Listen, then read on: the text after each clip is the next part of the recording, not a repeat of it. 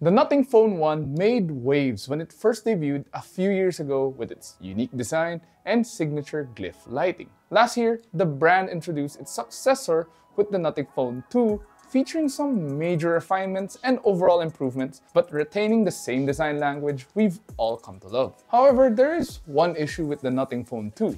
It's the price. It's not exactly the most affordable phone on the market, starting at 38,990 pesos for the 12GB plus 256GB variant. While it does offer good price to performance value, not everyone can cough up that big of an amount. Now though, Nothing has ventured into something more affordable with the Nothing Phone 2A, with prices starting at just 18,990 pesos. Since it's more affordable, it is a bit down on specs compared to the Nothing Phone 2, packing just a Dimensity 7200 chipset and less storage. But is it worth it? Well, I'm Jose from Yugatech, and let's find out in this review of the Nothing Phone 2A.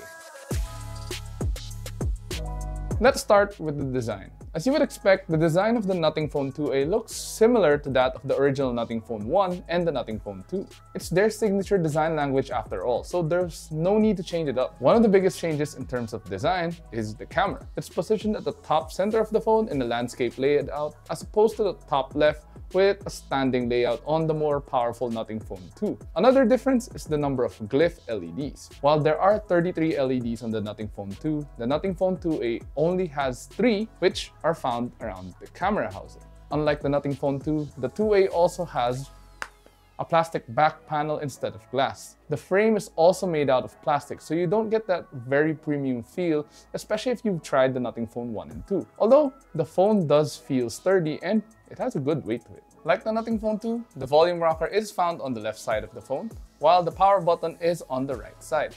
They're placed in the middle of the frame, making them easy to reach and reachable with one hand, and also great for users with smaller hands. At the bottom, you'll find a dual SIM card slot, a USB-C port, and the main microphone, along with the loudspeaker. A secondary microphone sits at the top, while the earpiece doubles as a loudspeaker when you're watching videos. So yes, you do get stereo loudspeakers even on the Nothing Phone 2A. Overall, the use of plastic materials does make the Nothing Phone 2A not feel as premium, especially if you've tried the Nothing Phone 1 and 2.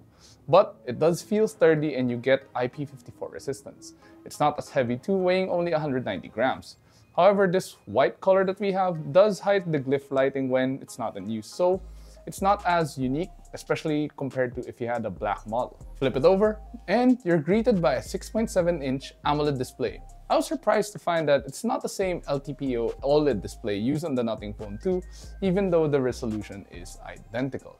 It's not bad though. The original black theme that comes with the phone, once you boot it up, does not give you a good grasp of the color the display offers. Yes, you do get very deep blacks when you take a look at it, but it's when you watch videos or check out photos do you start to see how colorful the screen really is. You can even change the display settings between Alive, which gives off more vivid colors, or choose standard. Not to mention, you also have a bright backlight with a peak of 1300 nits. This makes it more than adequate if you plan on using the phone under direct sunlight. With a 120Hz dynamic refresh rate, you also get smooth animations whether you're going through the menu, watching videos, or more importantly, playing games. For reference, the Nothing Phone 2A can play YouTube videos up to 2160p, and it is here that you get to fully immerse yourself in the phone's display. Not to mention, the viewing angles are quite decent as well. Whether you're watching videos or playing games, you will enjoy the stereo loudspeaker of the Nothing Phone 2A. You get decent bass, and the mids are quite clear. More importantly, the speakers are loud enough for watching in a group setting. Now, let's talk about the camera on the Nothing 2A. Like the Nothing Phone 2, you get a dual rear camera setup with two 50-megapixel sensors. The first one, which is the main shooter, features an f1.9 wide lens, while the other is an f2.2 ultra-wide. At the front, you get a 32-megapixel camera for selfies. Now, does this sound familiar? Because that seems to be the same camera setup found on the Nothing Phone 2. With that, it's no surprise the photos taken by this phone come out great. They're sharp and you do get good details all around. However, even in well-lit conditions, some of the photos look overly saturated and edited for my liking. Overall though, they are great, and to the more casual photographers, you can even directly upload these to social media without having to post-process. The same can't be said though when taking photos in low light conditions or at night. The photos aren't as sharp and you get a lot more noise, and the difference from when you're shooting in the day is quite obvious. The phone's AI algorithm doesn't do a great job enhancing the photos either, since you lose a lot of detail, especially when there's really no light. To some of you viewers, these low light photos might still be usable, but from my experience, there are better phones for taking photos in low light conditions or at night. Now, there aren't too many camera modes to choose from on the Nothing Phone 2a. Aside from photo mode, you will probably be using portrait mode often. While you do get decent bokeh, the camera does take a while to figure out what part of the image to blur out. And like before, you can use glyph lighting to give the subject some fill light if that's what you want. In terms of video, the Nothing Phone 2a can record up to 4K at 30 FPS. Unlike the photos, the video quality is decent during the day and in well-lit environments.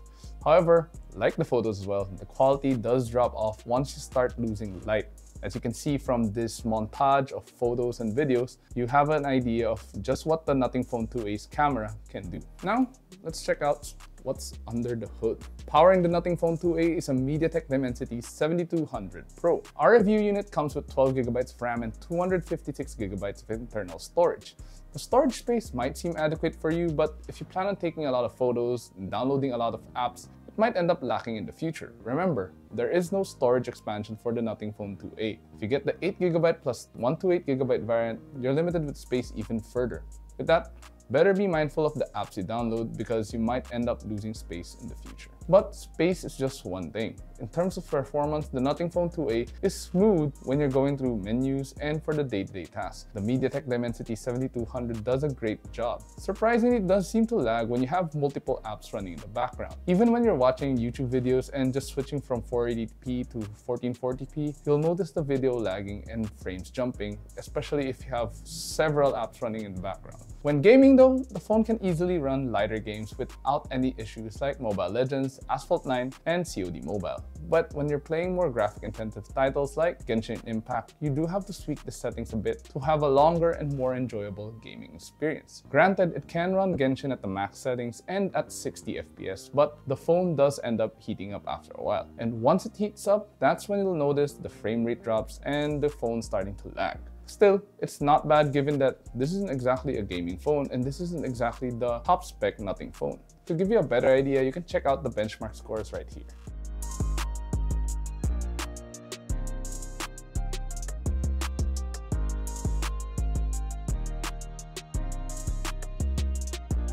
In terms of OS, the Nothing Phone 2a runs on Nothing UI 2.5.4, which is based on Android 14. Nothing UI itself looks really cool, and it's one of the features that make Nothing phones rather distinct from other Android smartphones on the market. Most of the apps end up featuring a unique monotone design, although some still have colors like Genshin Impact and the benchmarking apps we use. There is no bloatware though, which is great, although you do get some of Nothing's app like the Nothing X and Safety. There are also various personalization options to choose from, so you can set it up to however you like. The feature you'll likely be tinkering with a lot is the glyph interface. Here you can adjust how bright the glyph lighting is, have a volume indicator, and a lot more. You can even integrate the glyph with third-party apps to your liking. Meanwhile, music visualization automatically syncs the glyph lighting to the music that's playing. And yes, it even works when you're just watching YouTube.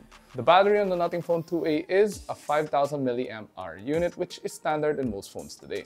It lasts very long if you're just using it for everyday use, which includes checking emails, scrolling through social media, watching videos, and of course listening to music. I did notice the battery drains quite faster if you end up binge watching a lot of videos on YouTube or Netflix, or you're playing games for extended periods of time. This is especially true when the phone starts heating up from long gaming sessions or playing more graphic-intensive titles like Genshin Impact on max. graphics. Based on PCWorks 3.0 battery test, the Nothing Phone 2a scored an impressive 17 hours and 34 minutes at 50% brightness, 0 volume, and in airplane mode. We also played a few ranked games on Mobile Legends and managed to get a result of 7.5 hours of gameplay at 50% brightness, 50% volume, and in Wi-Fi mode only. When you do need to recharge, you do get 45-watt fast charging, which is decent in juicing up the battery.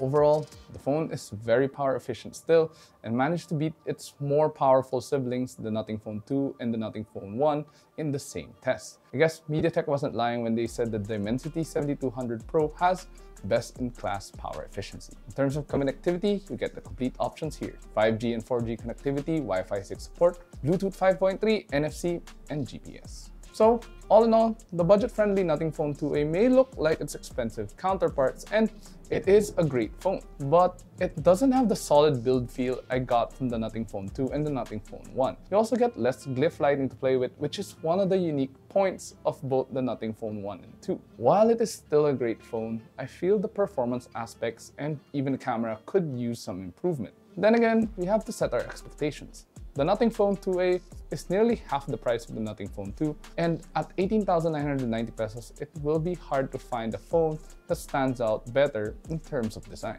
For those of you interested, the Nothing Phone 2a is now available in the Philippines via local retailer Digital Walker. The Nothing Phone 2a comes in two configurations: the 8GB of RAM plus 128GB of storage priced at 18,990 pesos, and a 12GB plus 256GB combo for 20,990 pesos. At the end of the day, it's still a lot cheaper compared to the Nothing Phone 2.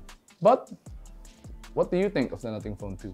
Is it something you'll consider, or would you rather save up a bit more to buy the Nothing Phone 2 or maybe even a different model altogether? Whatever the case, share your thoughts in the comments below. And if you enjoyed this video or found it informative, do drop a like and subscribe to our channel to watch more contents like this one. Don't forget to follow us on our social media channels as well, which includes Facebook, Instagram, X, and TikTok. And of course, visit yugatech.com to stay updated with the latest tech news and reviews. Once again, this is Jose, and I'll catch you guys next time. Peace.